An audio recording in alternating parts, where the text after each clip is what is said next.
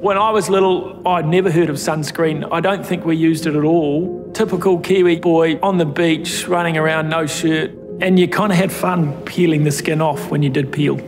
My dad, he didn't mind getting sunburned. One day, he just got diagnosed with melanoma, and that was like, you've got 3 months, and that was it. That's a good wake-up call for someone. I don't want to be the same as him. I've got an opportunity to stop that. When I first went to the skin specialist, they took a bit out of my ear and they found something, and you're kind of like, what? I thought, I'm a young dad, I've got kids, and I need to manage it now so I'm there for them when they grow up. It's normal for us to walk down to the beach and we're all covered up. Way back then, you'd only have your budgie smugglers on and go down to the beach.